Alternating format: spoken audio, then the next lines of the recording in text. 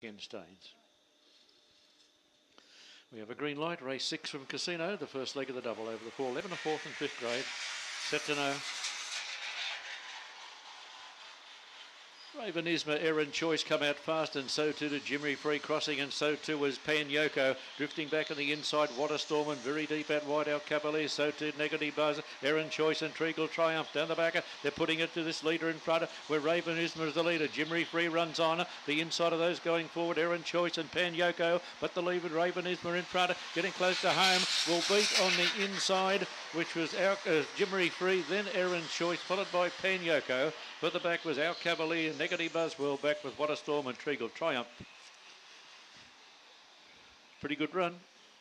Ran the 23 even mark. They don't go much quicker other than the record holder. 8.55 the first split there, 8.55.